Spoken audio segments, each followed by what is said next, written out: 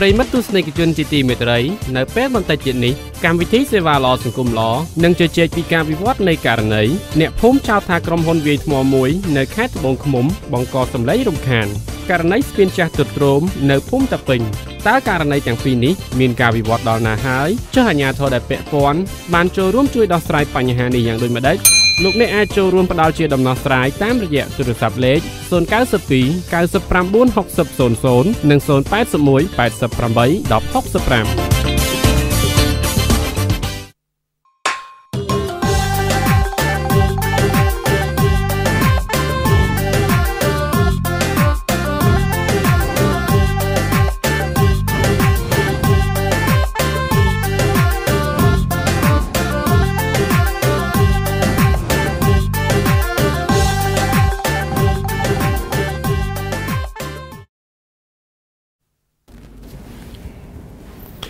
យើងខ្ញុំទាំងពីរនេះសូមអនុញ្ញាតគោរពជម្រាបសួរប្រិយមិត្តទស្សនិកជនដែលកំពុងតាមដានទស្សនា Facebook Page VD ខ្មែរដែលយើងកំពុងតែធ្វើការផ្សាយផ្ទាល់កម្មវិធីសេវាល្អសង្គមល្អនៅពេលនេះកម្មវិធីសេវាល្អសង្គមល្អនេះគឺលើកឡើងពីបញ្ហានានាដែលតាក់ទងទៅនឹងអភិបាលកិច្ចល្អដើម្បីយកមកជជែកដោះស្រាយឲ្យមានការចូលរួមពីអាជ្ញាធរនៅថ្នាក់មូលដ្ឋាន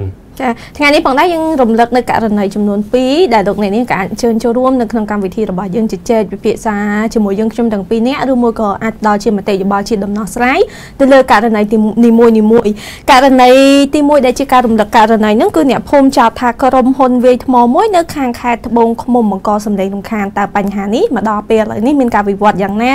មានដំណោះស្រាយឬមួយក៏យ៉ាងណាសូមអញ្ជើញចាស់ចូលរួមនៅពេលបន្តិចទៀតនេះហើយករណីទី2គឺស្ពានចាស់ត្រួតត្រោមនៅក្នុងភូមិតាពេញឃុំរកា5ស្រុកត្បូងឃ្មុំខេត្តត្បូងឃ្មុំដូចគ្នាសម្រាប់លោកអ្នកដែលចង់ចូលរួមជាមួយយើងខ្ញុំទាំងពីរនាក់លោកអ្នកអាចទូរស័ព្ទមកដោយផ្ទាល់មកកាន់លេខទូរស័ព្ទ092 99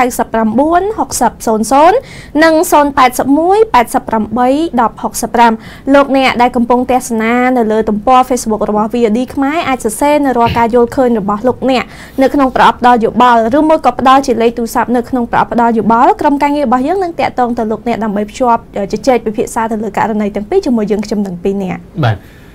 ខ្ញុំរំលឹកករណីបន្តិចដើម្បីឲ្យប្រិយមិត្តបានដឹងតាក់ទងទៅនឹងករណីទី1របស់យើងយើងបានជជែកករណីនេះកាលពីថ្ងៃទី24ខែ12ឆ្នាំមុនបាទគឺអ្នកភូមិចោទក្រុមហ៊ុនវាយថ្មមួយដែលដាក់រំសេវបង្កសម្លេងរំខានប៉ះពាល់ដល់ការរស់នៅរបស់ប្រជាពលរដ្ឋបាទករណីនេះគឺស្ថិតនៅក្នុងភូមិបង្គានសបាទឃុំគងជ័យស្រុកអូរៀងអើខេត្តត្បូងឃ្មុំបាទពលរដ្ឋបានបង្ហាញនៅក្តីព្រួយបារម្ភខណៈដែលពួកក្រុមហ៊ុនបំបែកថ្មមួយបានបង្កសម្លេងរំខានដោយសារការកំទេចថ្មហើយពេលខ្លះហ្នឹងដាក់រំសេវលាន់ខ្លាំងមែនទែនប៉ះពាល់ដល់ការរស់នៅហើយកំទេចថ្មមួយចំនួនហ្នឹងក៏ខ្ទាតចូលទៅផ្ទះរបស់ប្រជាពលរដ្ឋហើយអ្នកខ្លះទៀតគឺមានជំងឺខ្សោយបេះដូងអញ្ចឹងទៅក៏គាត់មានការភ័យខ្លាចគាត់មានការព្រួយបារម្ភចំពោះក្រុមហ៊ុនដែល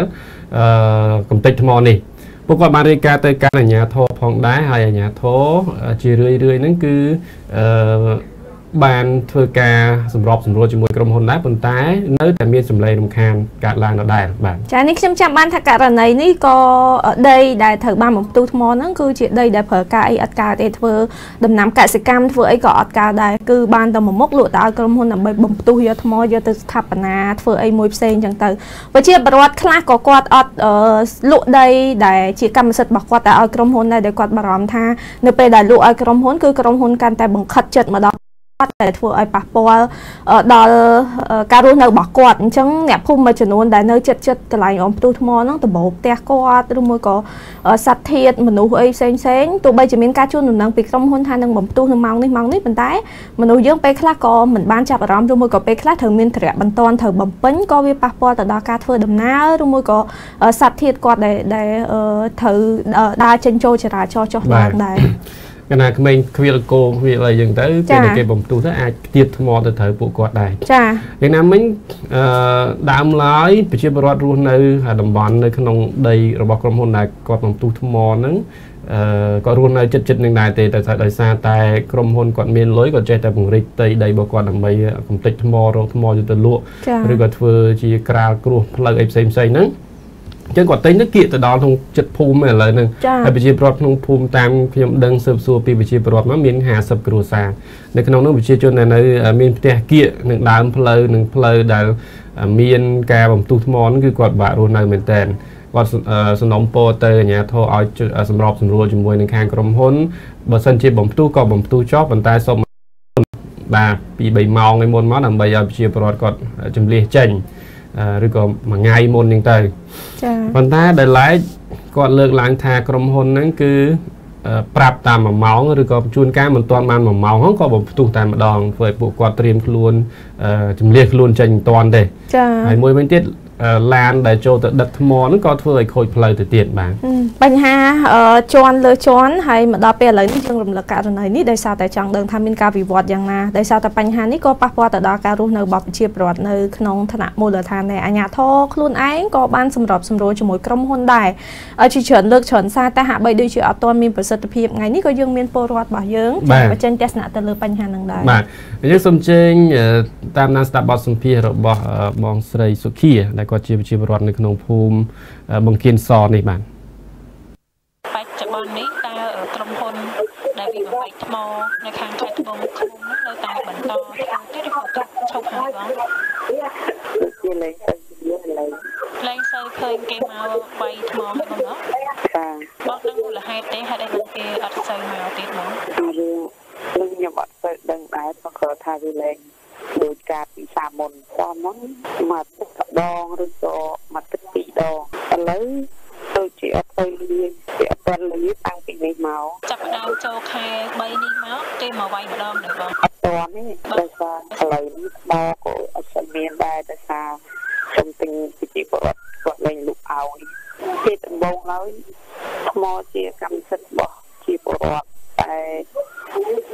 ក្រុមហ៊ុននឹងគាត់សុំទិញអញ្ចឹងដោយសារជាពលរដ្ឋ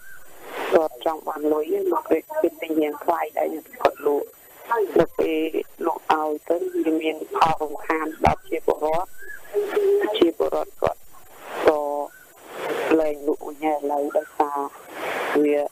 មានការរំខានថ្លង់ហើយមួយវាថ្លង់ដល់ជាពលរដ្ឋធ្វើឲ្យបាក់បែកផ្ទះបើសិនជាផ្លូវវិញយើងពិបាកធ្វើដំណើរវាមានការកលុកប្រលាក់ច្រើនលើយ៉ាបិទធ្ងន់ទៅផ្លូវវាអត់ទៅល្អដែរផ្លូវដីធម្មតាអ្នកដីក្រហមគេដាក់ថ្មឲ្យតែចាំមុននោះតែផ្លូវនោះដាក់ថ្មទៅវាអស់ដីទៅនៅតែថ្មនោះហើយកលុកជ្រៅដែរនោះខ្ញុំអ្នកធ្វើដំណើររៀងពិបាកដែរគឺទីថ្មកាលពីម៉ូនគេធ្លាប់ដាក់គេធ្លាប់ចាក់ចូលដល់ខែ3នេះអត់ទាន់មានឃើញឡានគេមកដឹកវាថ្មបន្តទៀតទេបងណាតាំងពីខែ1មកវាអត់ឃើញមានទៀតទេដោយសារគេផ្អាកមួយរយៈវិជាគាត់ថប់លក់ឲ្យក្រុមហ៊ុនទៀតដែរដោយសារអីបើលក់ទៀតគេរត់ទៅភូមិមែនតែតែយ៉ាងគាត់អត់លក់ទេពេលដែលបន្ទុកថ្មម្ដងវាមានផលរំខានទី1ជាពលរដ្ឋនៅក្នុងភូមិនោះមានអ្នកខ្លះខោចដូងទៅពេលគាត់លឺខ្លាំងពេកអញ្ចឹងគឺធ្វើឲ្យគាត់ធ្វើទុកក្នុងខ្លួនហើយដល់ពេលគេផ្ទុំម្ដងវាផ្លោងមកដល់ផ្ទះជាពលរដ្ឋមានបែកក្បឿងក្នុងដបូលមកដល់ក្រោមចង់សំណុំពរថាកុំឲ្យមានការបន្ទុកថ្មអញ្ចឹងទៀតព្រោះវា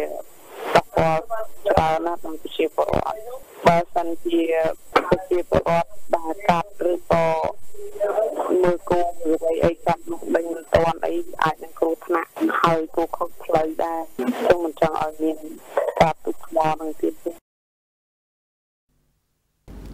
បាននេះជាការលើកឡើងក៏ដូចជាការសំណុំពរបន្ថែមទៀតរបស់ប្រជាពលរដ្ឋរស់នៅក្នុងភូមិបង្គានសឃុំគងជ័យស្រុកត្បូងឃ្មុំស្រុកអូរ៉ាំអ៊ូសំទោសបាទស្រុកអូរ៉ាំអ៊ូខេត្តត្បូងឃ្មុំបាទថាគាត់ជាមនុស្សចំណាស់នៅក្នុងភូមិម្នាក់ដែរហើយការរស់នៅទ្រាំនឹងសំឡេងបំផ្ទុះរំសាវបំបែកថ្មនេះគឺច្រើនឆ្នាំមកហើយអញ្ចឹងការរស់នៅរបស់គាត់គឺមានការលំបាកប៉ុន្តែដែលឡែកការដែលយើងជួបជជែកការហ្នឹងក៏យើងបានសម្ភាសវាទៅកាន់លោកមេភូមិដែរហើយមេភូមិក៏គាត់បានសម្របសម្រួលដែរជាមួយនឹងខាងក្រុមហ៊ុនដោយបញ្ជាក់ប្រាប់ក្រុមហ៊ុនថាឲ្យមុននឹងបំផ្ទុះហ្នឹងគឺមានការប្រកាសប្រាប់ប្រជាពលរដ្ឋដើម្បីឲ្យគាត់ជំនះខ្លួនចេញហើយយ៉ាងណាមិញរហូតមកដល់សប្តាហ៍ថ្ងៃនេះយើងបានសម្ភាសទៅកាន់ប្រជាពលរដ្ឋបងស្រីមិញនេះគាត់ថាតាំងពីខែ1រហូតមកដល់ឥឡូវ lên sơ lư sầm lên như này ai từng tham mình miên sầm lên nhầm khan để tệ bạn hay rốt chun đại châu đặc nắng có ọt miên để đây cha chẳng chui ban chọn tăng pi khai mùi mà đọc về lời ní ọt miên rốt chun vừa đầm nại từ má ọt sơ khôi lời qua để ọt sơ khôi tiệt thời khai phèn chẳng người ta mà đã khai cứ bực cắt trên miền bạch sạch hồi xem hay cho nói mùi tiết quạt có sơ lư sờ lên nông khan để xa cầm tu thô đây có sừng không nên chưa chạy tháp bánh hán ní nâng thử bằng cái chụp thầm đi còn này chỉ cá sừng không bảo qua tới bên đây trong pua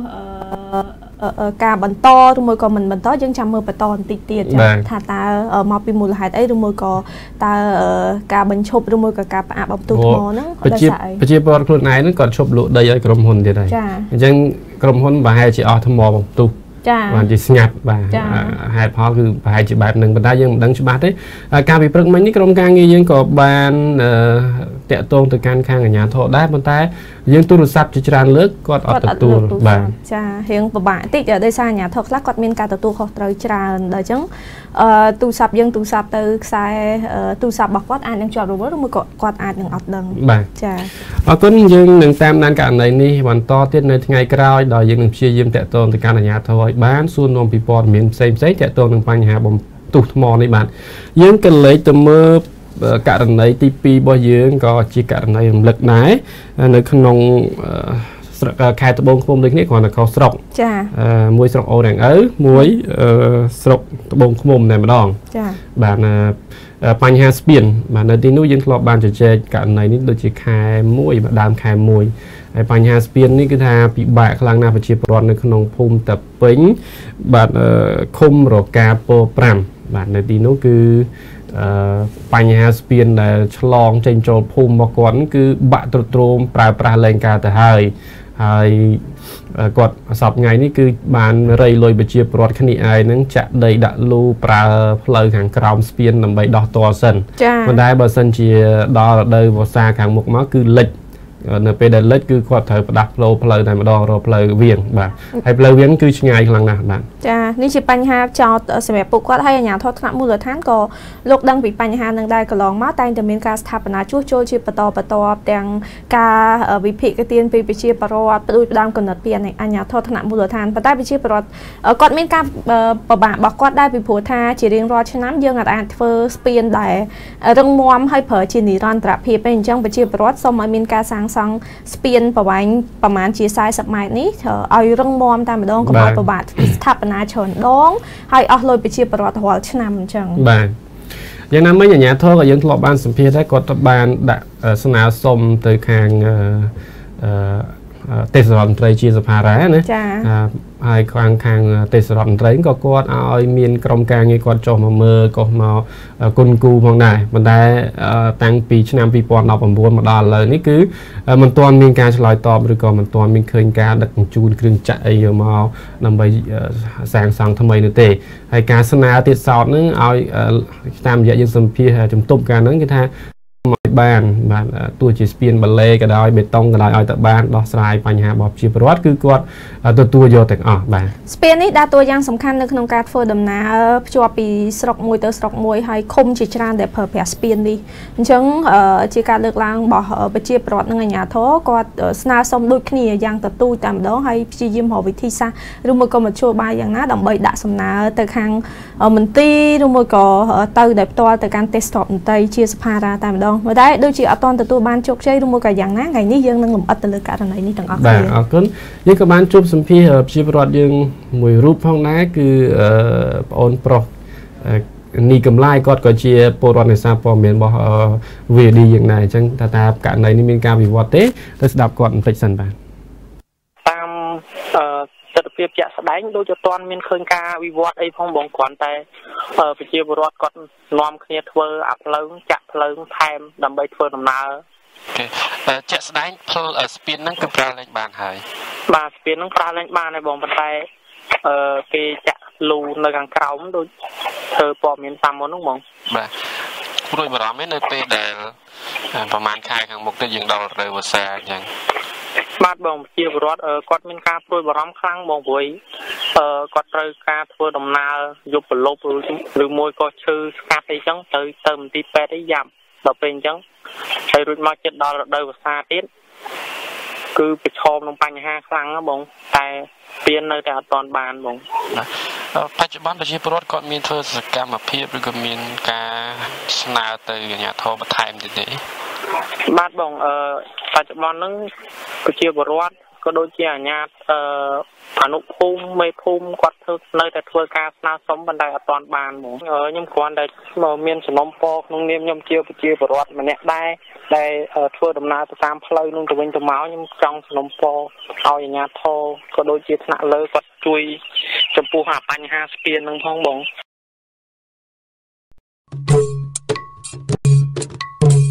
រួមគ្នាដើម្បីអភិបាលកិច្ចល្អនៅថ្នាក់មូលដ្ឋាន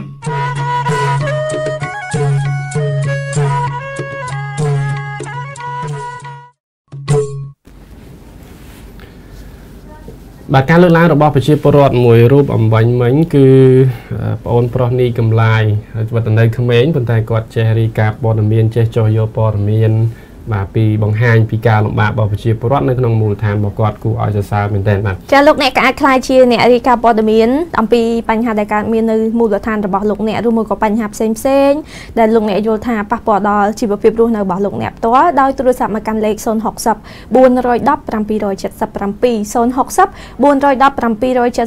777 ឬមួយក៏លោកអ្នកអាចផ្ញើសារនៅក្នុងទំព័រ Facebook របស់ VOD ខ្មែរក្រុមការងាររបស់យើងនឹងជម្រាបជូនលោកអ្នកបន្ថែមទៀតថាយើងត្រូវការអីខ្លះបើសិនជាមានជារូបថតលេខទូរស័ព្ទឬមួយក៏អាស័យដ្ឋាននេះសូមអញ្ជើញផ្ដល់នៅតាមប្រអប់សាររបស់ VOD ខ្មែរហើយក្រុមការងាររបស់យើងនឹងតបនៅក្នុងពេលឆាប់បាទអរគុណ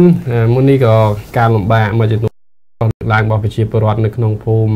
តាពេញហ្នឹងគឺករណីស្ពាននេះស្ពានហ្នឹងតាមពិតផ្លូវហ្នឹងគេធ្វើយូរហើយចាគេធ្វើដូចជាឆ្លងកាត់3ភូមិបើតាមខ្ញុំចាំ3ឃុំនៅផ្លូវហ្នឹងវែងដែរប៉ុន្តែស្ពានហ្នឹងគឺផ្លូវហ្នឹងគឺធ្វើមកដល់កន្លែងស្ពានហ្នឹងគឺគេឈប់ធ្វើ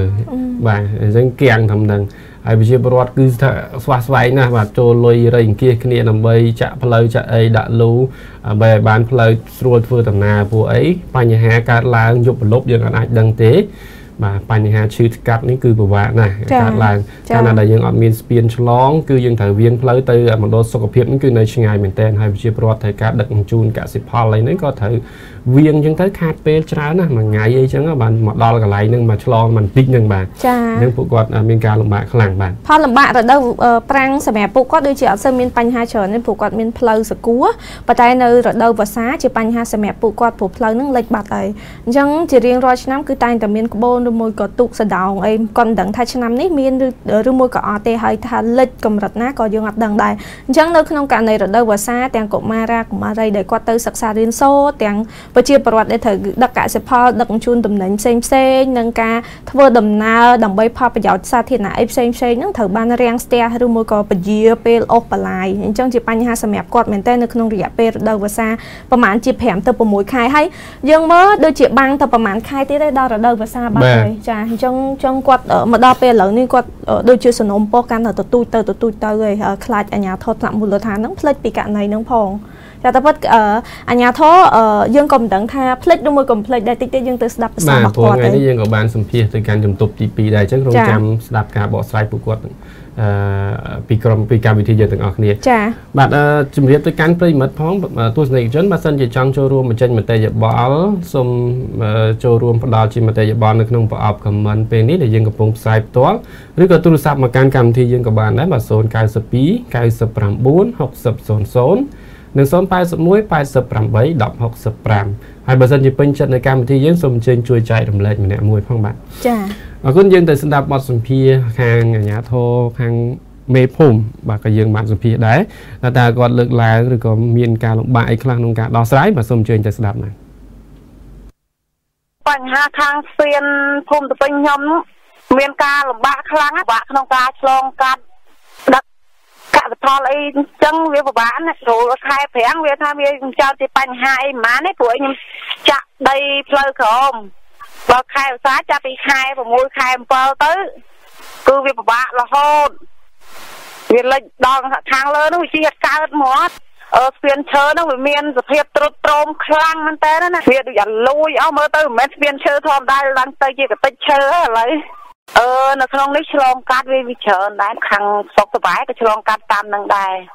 ត សុកតបែសុកត្បូងឃុំទៅឃុំមានឃុំអាកា5ឃុំឈូកឃុំកោកសក់ខែភាសាត្រូវការវៀងទៅតាមខាងឃុំកោកសក់សុកតបែវៀងនោះវាឆ្ងាយបើតាមនឹងតាមមុនមានគេអូក្បូនច្រឡងតាមទាំងថ្នាក់មូលដ្ឋានដូចមិនទាន់ឆ្លើយតបអីទេណាគ្រូដូចស្ងាត់មិនទាន់ដឹងតំណែងថាម៉េចផងខ្ញុំធ្លាប់ដាក់សំណើនឹងទៅខាងឯកឧត្តមជាស្ថារាសាមុនមានខាងធានទីអប់រំគាត់មកមើលម្ដងដែរណាគ្រូមិនទាន់មានសន្យាទេណាគ្រូជាការទទួលមិនតែមានការឆ្លើយតបពីពាក្យសន្យាអីជាមួយទេខ្ញុំមានកម្រងសុំទៀតថ្ងៃណាគាត់ចុះមកខាងឃុំមកការ5របស់ខ្ញុំនឹងមានកម្រងដាក់សំណើទៅម្ដងទៀតចាំបាញ់មិនជាភាសារបស់អ្នកស្រីមេភូមិដែលអ្នកស្រីលើកឡើងមិនសូវខុសប្លែកពីលើកមុនប្រហែលទេចំពោះការលើកឡើងរបស់គាត់យល់ពីផលលំបាករបស់ប្រជាពលរដ្ឋសូម្បីតែគាត់ខ្លួនឯងក៏គាត់ត្រូវប្រើផ្លូវនឹងជាប្រចាំទៅធ្វើការទៅបំពេញធរៈផ្សេងដែរកន្លងមកអ្នកស្រីមេភូមិបានដាក់សំណើលិខិតនេះទៅកាន់ដោយផ្ទាល់ឯកឧត្តមជាសភារាទេសតរមន្ត្រីតែម្ដងបន្តមកទៀតក៏មានឃើញខាង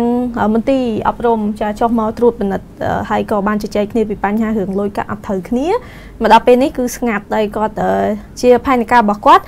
លើកឡើងថាបើសិនជាក្នុងករណីមានវេទិកាសាធារណៈឬមួយក៏មានឱកាសណាមួយដែលអាចស្នើសុំម្ដងទៀតគាត់ម្ដងទៀតបាទជំរាបផងដែរយើងធ្លាប់បានសួរទៅកាន់ខាងជំទប់ទី2នៃឃុំរកាព5នេះគឺចំពោះថវិកាឃុំតែម្ដងគឺมันមានសម្រាប់ជួសជុលឬក៏ធ្វើស្ពាននេះទេបាទពួកលោកបញ្ជាក់ថាតម្រូវការរបស់ភូមិគឺមានច្រើនអញ្ចឹងត្រូវដោះស្រាយម្ដងបន្តិចម្ដងមួយដំណាក់រហូតដល់ការដោះស្រាយជាអតិភិបណាមួយទើបមកដល់ស្ពាននេះបាទអញ្ចឹងត្រូវរងចាំទៅទៀតមកប្រជាពលរដ្ឋរងចាំពេលវេលាសិនបាទអរគុណយើងក៏បានជួបសម្ភាស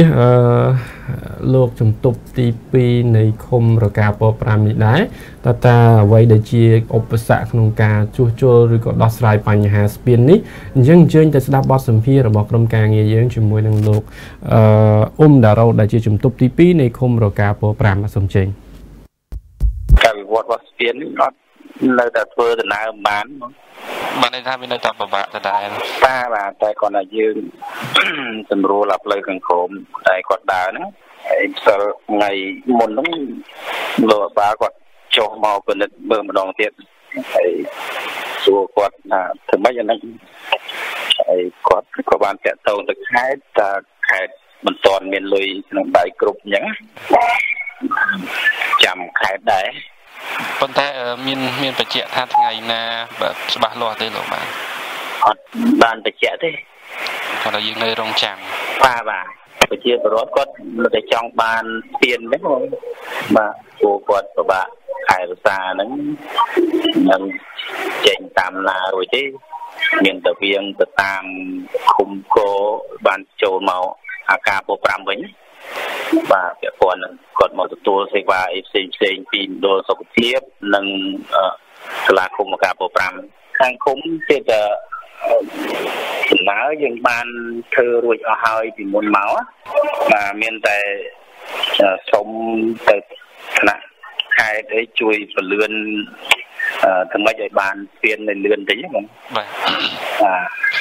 ខ្ញុំមកសុំបញ្ជាក់ម្ដងទៀតបាននេះដោយថាស្ពាននៅក្នុងគម្រោងថានឹងធ្វើជាស្ពានបែបម៉េចដែរអាជ្ញាធរភូមិឃុំសុំទៅថ្នាក់ក្រសួងហ្នឹងគឺស្ពានអីក៏បានដែរឲ្យតែបានប្រជាពលរដ្ឋដើរឆ្លងកាត់បាន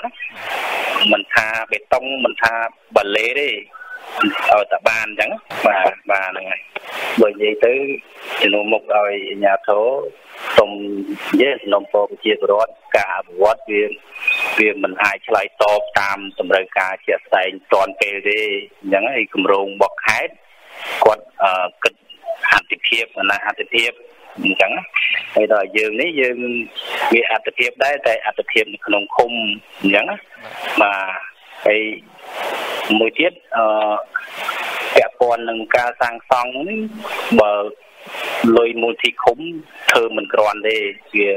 វាតិចតួចព្រោះអានោះវាទំហំធំអញ្ចឹងបាទ វាមកឆ្លើយតបទៅនឹងតម្រូវការស្ពាននឹងបានទេដោយមូលនិធិរបស់គុំបាទចំពោះការលើកឡើងរបស់លោកជំទប់ទី2លោកអ៊ុំដារ៉ូតដែលជាជំទប់ទី2របស់ឃុំរកាព5បញ្ជាក់ឲ្យបញ្ជាក់ទៀតថាចំពោះលុយមូលនិធិឃុំហ្នឹងគឺមិនគ្រប់គ្រាន់សម្រាប់ធ្វើស្ពាននេះទេអ្វីជាអតិភិបគឺគេធ្វើមុនបាទតម្រូវការប្រជាពលរដ្ឋខ្លាំងមួយណាខ្លាំងជាងគឺគេធ្វើឲ្យមុនបាទចាប៉ុន្តែអីដែលជាសញ្ញាណវិជ្ជមាននោះសង្កេតឃើញថាមានការចុះមកបណ្ឌិតមើលដោយផ្ទាល់នៅបញ្ហាលំបាករបស់ប្រជាពលរដ្ឋអញ្ចឹងយើងសង្ឃឹមទាំងប្រជាពលរដ្ឋទាំងយើងទាំងពីរអ្នកដែលអ្នកកាន់កម្មវិធីសេវាល្អសង្គមល្អក៏ជាជាក់នឹងសង្ឃឹមថាបញ្ហានេះនឹងឆាប់ត្រូវបានដោះស្រាយនៅក្នុងពេលឆាប់ចាហើយប្រជាពលរដ្ឋក៏ចឹងដែរពេលមានគេមកបណ្ឌិតឬមួយក៏មានខាងមន្ទីរខាងក្រសួងអីមកបណ្ឌិតម្ដងគាត់តែងតែអួតក្រុមការងារថាឥឡូវគេចុះមកហើយទៅឲ្យឆាប់ហ្នឹងហើយមើលទៅគាត់សប្បាយចិត្តខ្លាំងមែនទែនចាសង្ឃឹមថានៅពេលដែលខាងក្រសួងខាងមន្ទីរចុះទៅហើយនឹងអនុវត្តជាផ្លែផ្កាឲ្យពួកគាត់ទៅតាមអីដែលគាត់ចង់បានទៅតាមអីដែលគាត់សប្បាយចិត្តហ្នឹងពួកគាត់មកដល់ឃើញហើយព្រោះថ្នាក់លើការងារទាំងអស់មកដល់ឃើញប្រជាពលរដ្ឋលំបាកមិនគាត់ព្យាយាមណាដូចខាងលោកខាងអញ្ចឹងគឺគាត់ព្យាយាមគាត់ធ្វើសំណើជារឿយៗគាត់ប្រាប់សំណើជារឿយៗទៅថ្នាក់លើដើម្បីស្នើសុំថវិកាមកធ្វើស្ពានហ្នឹងបាទដោយឡែកគ្រាន់តែកញ្ចប់ថវិកាហ្នឹងវាធ្លាក់មកដោយគាត់ជំរាបអញ្ចឹងត្រូវទៅដល់កន្លែងណាអតិភិបមុនបាទអញ្ចឹងស្ពាននេះគឺអតិភិបតែក្នុងឃុំគាត់ទេប៉ុន្តែចំណាយនៅក្នុងស្រុកទាំងមូលគឺនៅមានកន្លែងច្រើនទៀតអញ្ចឹងបាទស្រុកឯនេះគាត់បែងចែកថវិកាទៅកាន់ឃុំផ្សេងទៀតណាកន្លែងណាដែលពិបាកជាងហ្នឹងទៀតបាទអញ្ចឹងនៅមានកន្លែងពិបាកជាងស្ពាននេះទៀតបាទចាយើងឃើញការចូលរួមរបស់ពលរដ្ឋហ្នឹងក៏សកម្មដែរដូចជាការហុយលុយគ្នាចាក់ដីចាក់ឲ្យបំពេញផ្លូវធ្វើដំណើរនៅក្នុងរដូវប្រាំងណាបើសិនជាក្នុងករណីស្ពានហ្នឹងគាត់អាចមានលទ្ធភាពធ្វើបានណាគាត់ប្រហែលជាជួយជ្រោមជ្រែងទៅដល់អាជ្ញាធរបានច្រើនហើយប៉ុន្តែដោយសារករណីស្ពាននេះវាហួសសមត្ថភាពហួសលទ្ធភាពរបស់គាត់កន្លងមកក៏មានការជួសជុលបន្តប៉ុន្តែហួសនៃព្រំដែនរបស់ប្រជាពលរដ្ឋយើងក៏ឃើញមានការចូលរួមពីប្រជាពលរដ្ឋអីដែលសំខាន់ហ្នឹងគឺនៅខ្វះតថវិកាឬមួយក៏បច្ចេកទេសនៃការសាងសង់របស់ថ្នាក់លើជាពិសេសគឺខាងមន្ទីរនិងក្រសួងហើយចាអរគុណករណីនេះយើងនឹងតាមដានបន្តទៀតរហូតមានការចុះមកត្រួតពិនិត្យឬក៏មានការសាងសង់ជាផ្លូវការណាមួយយើងនឹងយកព័ត៌មាននោះយកមកជម្រាបជូនបងប្អូនប្រិយមិត្តដែលកំពុងទស្សនាបន្ថែមទៀតបាទចាអរគុណកម្មវិធីសេវាល្អសង្គមល្អនេះខ្ញុំបញ្ជាក់ជូននៅលេខទូរស័ព្ទដែលលោកអ្នកអាចរាយការណ៍នៅករណីផ្សេងៗមកកាន់ក្រុមការងាររបស់យើងដោយទូរស័ព្ទមកកាន់លេខ060 410 777ហើយលោកអ្នកដែលប្រើប្រាស់នៅបណ្ដាញសង្គមលោកអ្នកអាចផ្ញើសារចូលនៅក្នុងទំព័រ Facebook របស់ VD ខ្មែរក្រុមការងាររបស់យើងនឹងជំរាបជូនបន្ថែមថាយើងត្រូវការអីបន្ថែមទៀតបាទនៅពេលនេះយើងខ្ញុំដែលជាក្រុមការងារកម្មវិធីសេវាល្អសង្គមល្អសូមអរគុណសូមជម្រាបលា